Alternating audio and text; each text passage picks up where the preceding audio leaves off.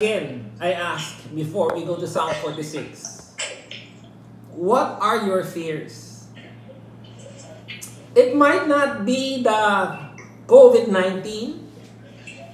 It might be your business, right?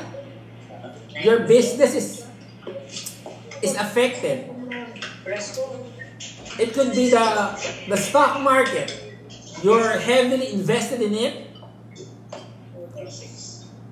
I don't know what your fears are, but I desire that after we're done with our study, we would learn how to trust in God, like Martin Luther did. In fact, Psalm 46 is one of the famous psalms which the reformers would hold fast as they endure persecution and difficulty. So let's start reading Psalm 46. Brother Quintin, for those who are not speaking, can you put it on mute? Thank you. Psalm 46. Brother Quintin, read verse 1. Okay, Psalm 46 verse 1. God is our refuge and strength, a very present in trouble. Yes. God is our refuge and our strength, a very present help in trouble. You know that the interesting part here is the word God. The word God here is not Jehovah. The word God here is not Yahweh. If you look at the word, it is Elohim. And what does Elohim mean? It means God Almighty. God who is powerful. In fact, if you look at it, it's a plural. It's a majestic plural. Which means what? This is an almighty God. A very full, powerful God. In fact, it is so powerful, it is the same word that was used in Genesis chapter 1. In the beginning, God created. In the beginning, Elohim created. The psalmist wants us to have a right view of God in times of our trials, in times of our difficulty. So, God is our refuge. It's a declaration that God is all-powerful, that God is almighty. Imagine, in the beginning, God created the heavens. He spoke everything into existence out of nothing. I mean, how powerful is that? Right? He speaks everything into existence. Let there be light, and there was light.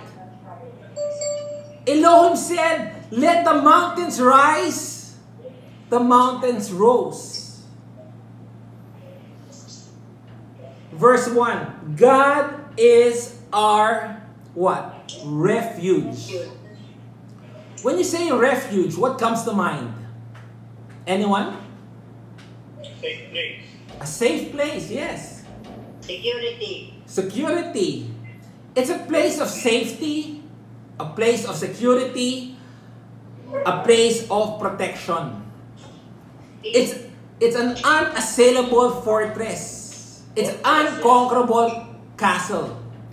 In today's parlance, maybe we can liken it to Fort Knox. And if we run to Him and trust Him, we are running into a castle, into a fortress, into a secure place. All that wants to assail us must remain outside the fence, because He is our refuge. God is our refuge. Nothing can stop you. Nothing can touch you aside from what God sends or allows. That's what it means when you say God is our refuge. No matter what your fears are, you may be afraid of COVID, you might be afraid of other people, you might be afraid of death, you might be afraid of sickness, you might be afraid of loss of business, but God says, I am your refuge. Elohim, God Almighty, is your refuge. Nothing will touch you aside from what God sends or what God allows. So what does that mean in our life? There's no such thing as an accident. For us believers, realize there's no such thing as an accident. Chances and mischances are all thrown out of the window. Now, don't be mistaken that if God is our refuge, it does not mean that there will be no difficulties in our life. Surely there will be difficulties in our life because that is the tool that God uses to mold us. But realize this, every difficulty that enters your life is ordained by God for good. Because He is our refuge. God and God alone, no other. Nothing in the universe can compare, can give you a better protection than God. Now, some countries, what's their refuge? Military might, right? Others, economic might. Like you guys, what could be your refuge? Could it be money? Could be stocks? Could be assets? Some people, their refuge is their parents, their spouse. Nothing wrong with that. But I tell you, they will fail. They will disappoint. Some people, their refuge is themselves. Their family. I have a very good, powerful family. My friends is my refuge. My connection is my refuge. Be honest to yourself. When there is fear in your life, who is your refuge? Right? Who is your refuge? Ado, can you go to Jeremiah 17, please? Jeremiah 17, verse 5.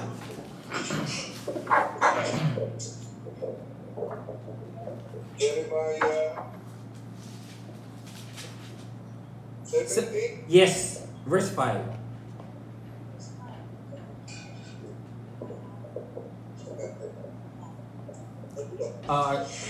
This is what the Lord said.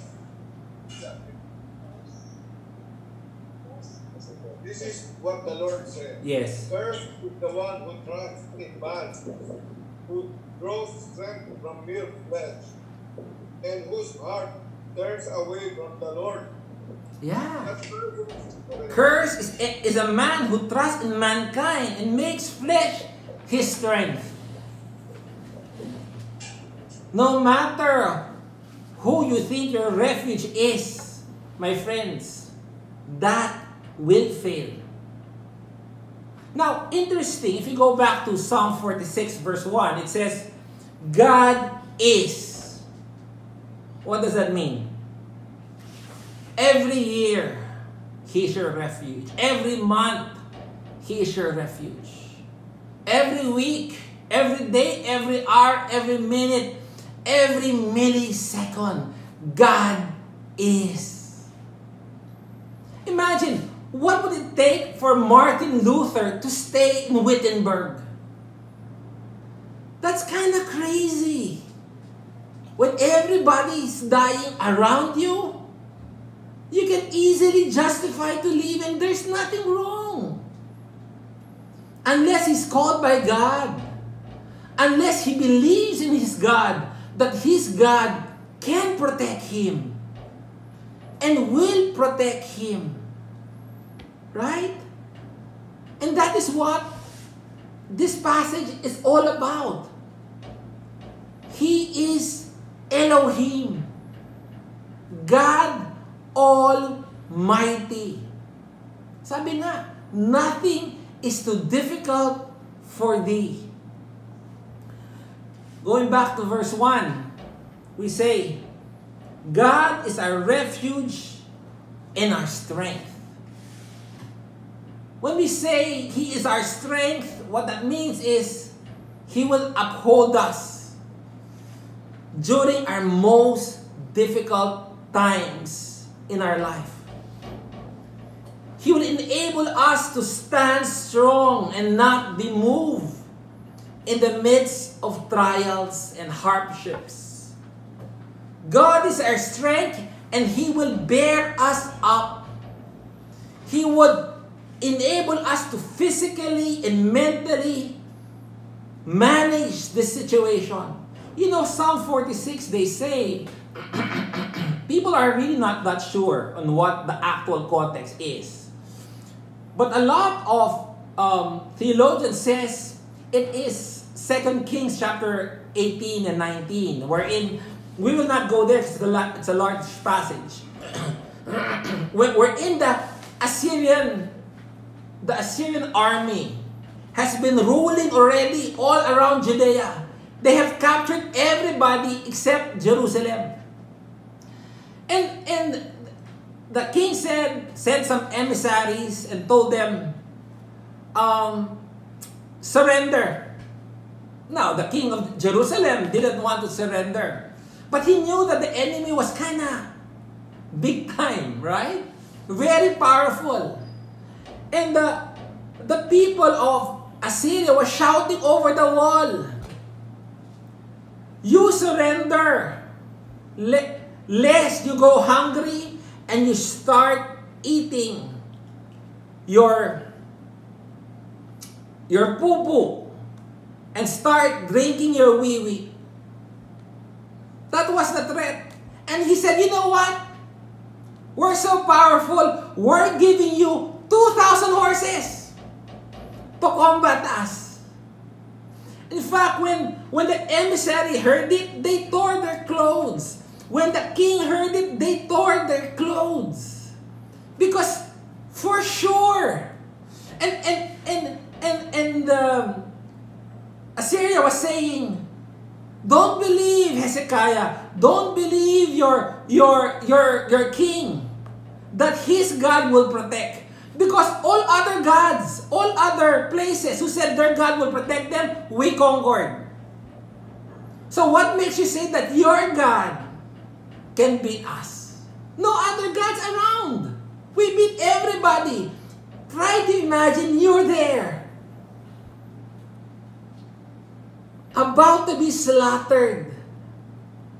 Your food supply was cut. You can go out because Assyrian army was there just outside.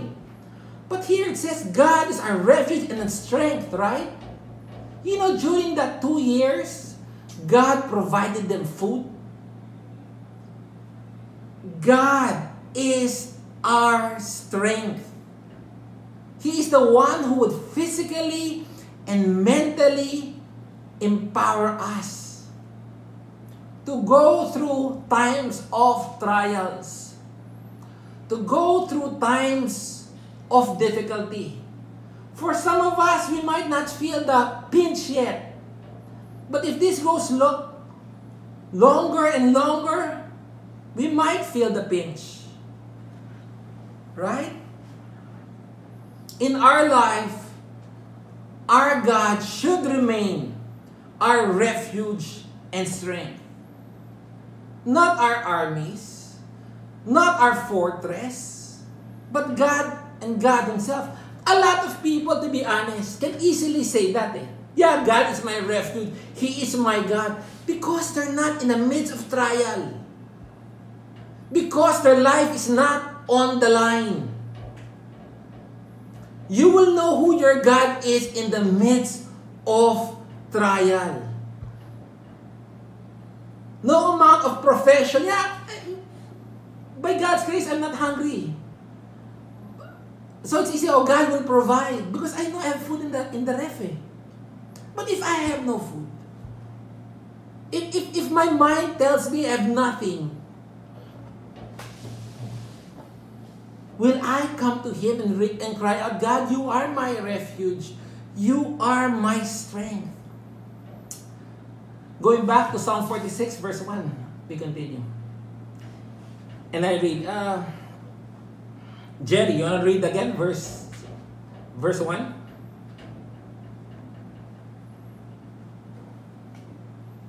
Speaker lang, Jerry. Speaker.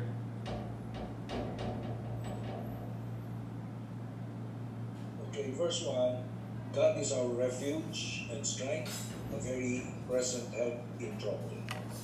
A very present help in trouble. I mean, it's one thing for God to be very powerful, right?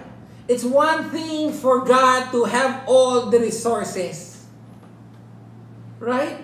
But what if He's not around? What if He is just far away in the heavens and you are here on earth? What if? What value is that God to me when He's not around? When He is distant? In times of trouble, the one thing we need is a person that's with me in the trench. A person that's with me in the boat, in the midst of the storm, in the midst of turmoil. I need somebody to be my anchor as I face my challenges. And the Bible tells us that that is our God. He is what? The word very there means exceedingly, extremely, immediately present in our life. God could not be more present in our life. Why? Because God is in us.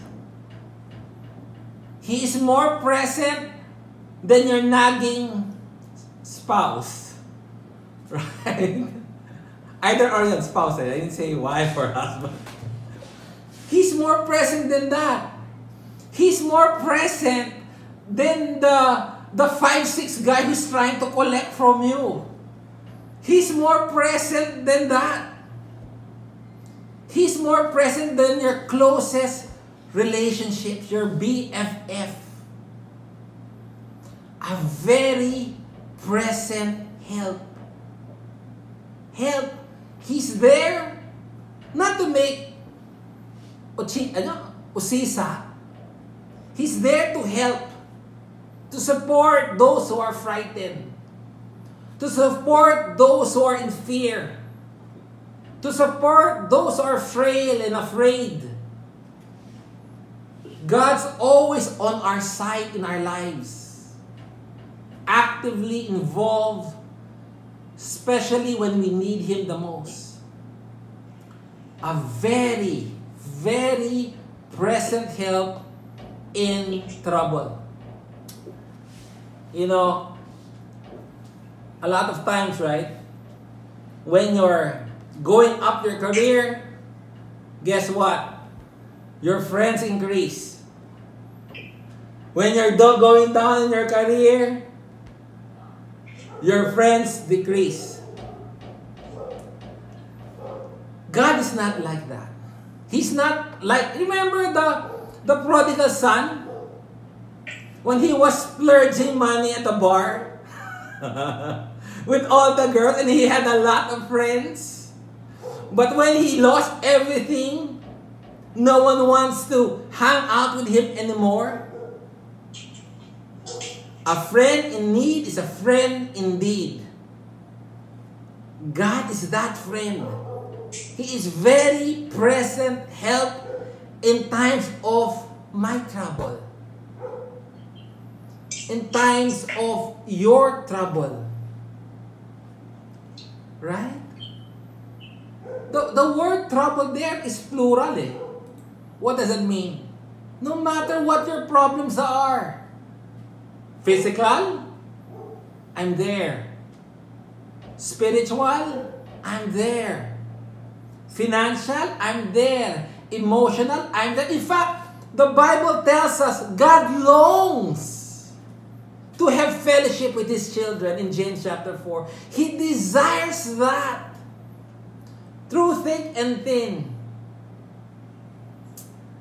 I remember in college, I really have few friends, and in college, I remember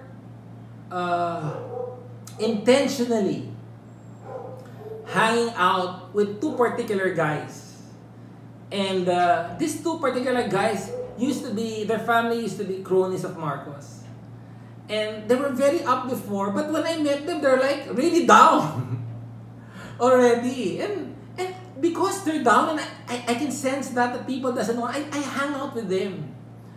And you know, I felt up to now we're good friends eh. And God is more than that. He is there in times of I don't care what your troubles are. Really.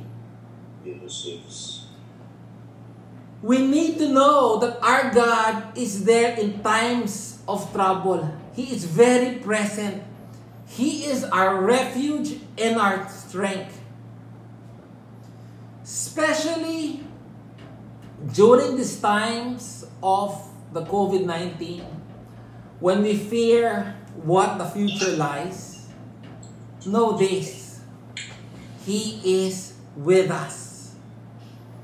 You cannot get a better help. You cannot find a better support than God. Remember, He is Elohim. No other creature can protect you more. No other creature can love you more. For us parents, right? We love our kids. We will do anything to protect them. And some people are willing to lay their life for their kids. Or if there's a last piece of chicken, you probably give it to them. Your concern is pure. But can I tell you something? That pales in comparison for the love of God for you. Your love for your spouse and your family and your kids cannot compare to the love of God that He has for you. If you will never leave your kids in times of trouble, what more God? Remember, in the Bible it says, if a mother loves his child, what more me? God. Right? While other people boast in their assets, in their friends, we will boast in our God. Right? What's that passage in Jeremiah? Some boast in power, some boast in might. Something like that, but we will boast in the Lord. Let's go to verse 2. Florence, your turn. Psalm 46, verse 2. So we will not fear, even if earthquakes come and the mountains crumble into the sea. Therefore, what does that mean? Therefore, when the Bible says therefore, it's looking back. Looking back to in verse 1. Therefore, we will not fear. Therefore, if God is our refuge, if God is our strength, why in the world will you fear? Right? If He's really your refuge, if He's really your strength, therefore, I will not fear. To fear is illogical. To fear is irrational. Only if Elohim is your God. Right? Only if. So I ask, why are we anxious? Why are we scared? Are we jittery? Are we nervous? Are we restless? The psalmist here, when he says, therefore we will not fear, that's an emphatic statement. He said, we will not fear. He was bold in the midst of the Assyrian army surrounding them, about to annihilate them. They say, it does not make sense, but because Elohim is my God, therefore I will not fear. It's a strong confidence in God. Because He's the God of the heavens and the earth. He's the God of the universe. He's the God that says, that said, let there be light. He's the God that parted the Red Sea. Right? Who helped deliver Israel, brought the plagues. He's the God who calms the storm. He's the God that supports every heartbeat of every being. Even the ant, even the fish. All life is sustained by your God. Right? The Bible says, the hearts of the kings is the hands of God. My heart, your heart, beats because of Elohim. He is powerful enough to supply energy to all beings alive. Tell me now, why would you fear? It's like this What if 40 years ago, right? My bodyguard is Mike Tyson at his prime, right? When he was about 20, that's his prime. And ang kalaban yung kindergarten. Okay, klaro. Who will win? I mean, don't you find it illogical to go to the small kid, 6 years old, he's your opponent, right? And your backer is Mike Tyson. People say, Bob, what's wrong with you? That's illogical. That's irrational. Ang backer mo si Mike Tyson. Why would you fear?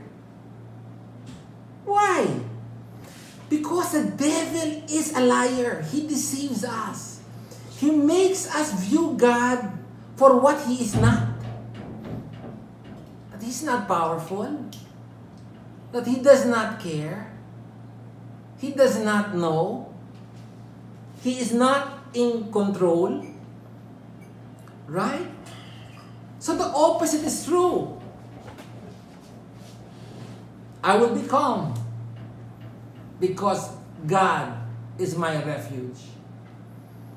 I will be at peace because God is my strength. I will have a quiet spirit. Right?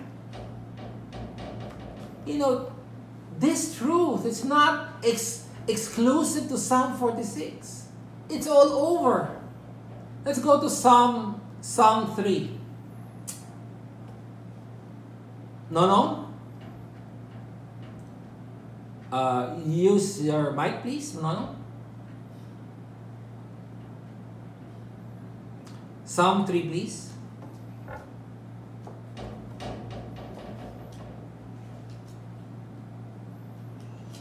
Verse 1 and 2, please. Verse 1. Yes.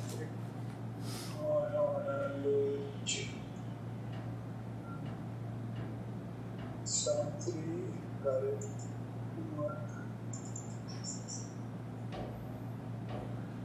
Okay.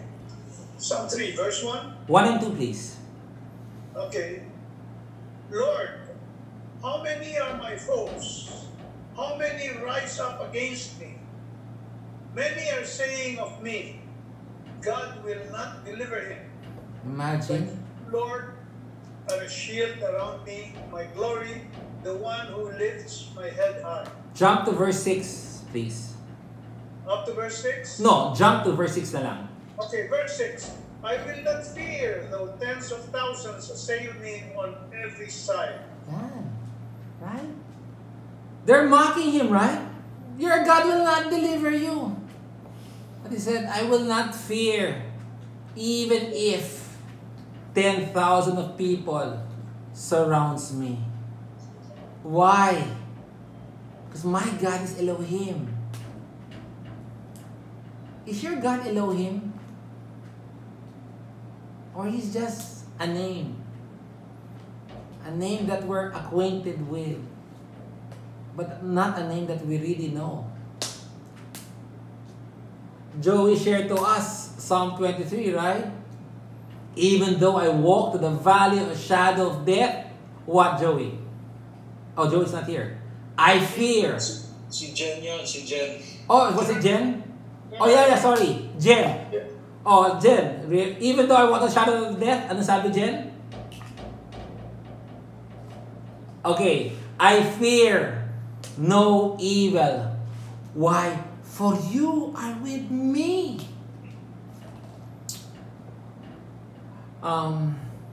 Turn to Psalms 27.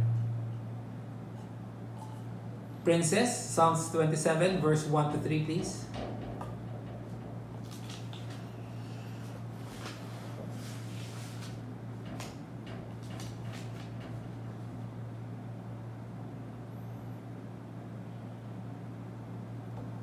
We don't hear it. Sorry.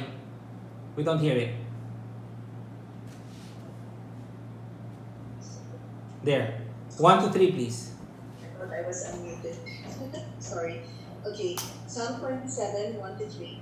The Lord is my light and my salvation. Whom shall I fear? The Lord is the defense of my life. Whom shall I dread? When evildoers come upon me to devour my flesh, my adversaries and my enemies, they stumbled and fell. Though a host encamp against me, my heart will not fear. Though war arise against me, in spite of this, I shall be confident. Right? It's all over. And I'm sure if COVID-19 does not scare you, something will. Or something is. I don't know what that is, but you know what that is. Other people, your health, your wealth. But realize this, God causes all things to work together for good. Therefore, we are not to be afraid.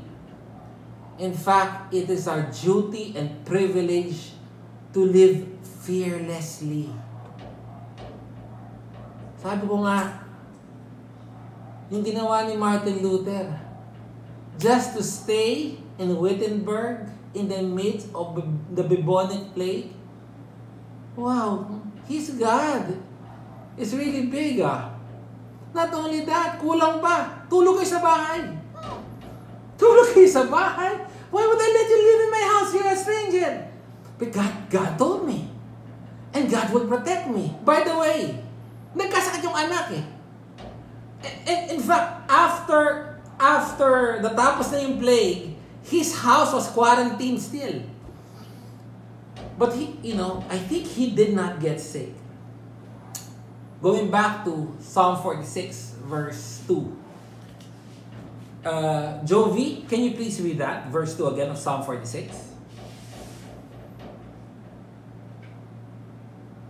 Verse 2, therefore we will not fear, though the earth give way and the mountains fall into the heart of the sea.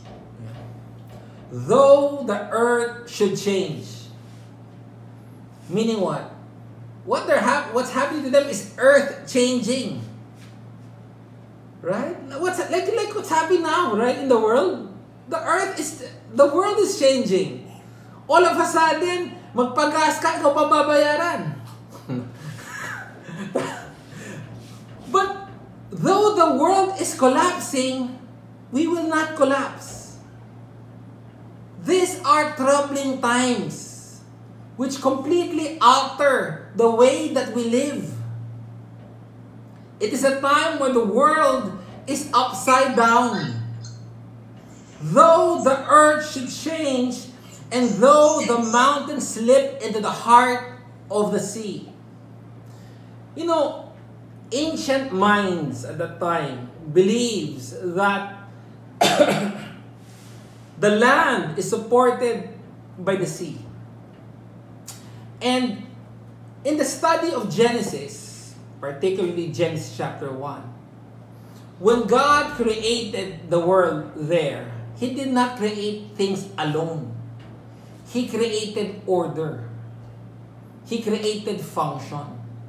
So when it says here, and though the mountains slip into the heart of the sea, what that means is it's now chaotic.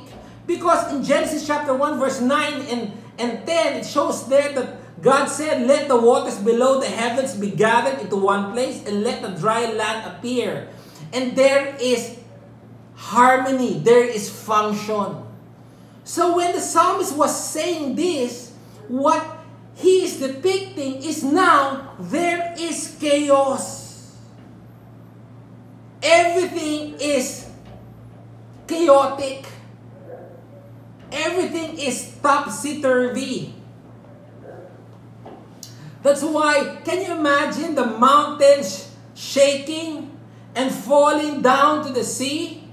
That's why verse 3 says, though its waters roar and foam. When the mountain starts crashing to the sea, what happens? The water roars, right? And the water foams. So these are earth-shaking circumstances. These are turmoil. The world is crashing. Everything that was once perceived to be stable is now unstable. Everything that was once upright is now collapsed. There's nothing standing in the world that's still standing. Like today, the economy is crashing. Stock market is crashing. Price of oil is crashing. Though the mountain quakes at its swelling pride. Yung swelling pride yan is, the mountain before was prideful. It's the most stable thing in the market, right? Who would bet on the mountain collapsing physically? I wouldn't, not in my lifetime. So yung swelling pride of the mountain, that's his confidence. It was brought down. It was brought to ground zero. And what the psalmist says here, even if the mountain crashes down and my world tumbles down and everything that I hang on and lean on and trust in giving me protection and security, and my earth shakes, I will not be moved. I will not be shaken. I will not fear. Even if all of the things that I hang on and believe in is now dissolved. Even all of my orientation on what is stable and probable is now gone. Why? Because Elohim is my refuge. Elohim is my strength. This is the testimony of the psalmist. This should be our testimony. You might be afraid of losing your job. You might be afraid of a loved one dying. You might be afraid of contracting the coronavirus. Or you might be afraid of being sick. The psalmist says, I will not fear. My circumstance does not dictate my feelings. Sabi ko nga, it's so easy to manifest a confidence in God when times are good. That's seed of faith. It's when things are crashing down, when everything doesn't make sense, when the people that you trust the most fails on you, and you are there standing, not afraid, not confused, not anxious. The psalmist says, I don't care what happens to my life. One thing I know, I will not fear. Why? Because Elohim, the God who loved me, that powerful God who died for me, who gave up His life for me, He is my refuge. And He is my strength. Brothers and sisters, can we say that in our hearts? That is my desire. That even after this Bible study, we will go back to this passage and we would memorize it. Because for certain, trials will come. But know this, your God is ever present at your side, ready to protect you, ready to empower you, ready to embrace you. Nothing is too difficult for you. Thus says the Lord. Amen.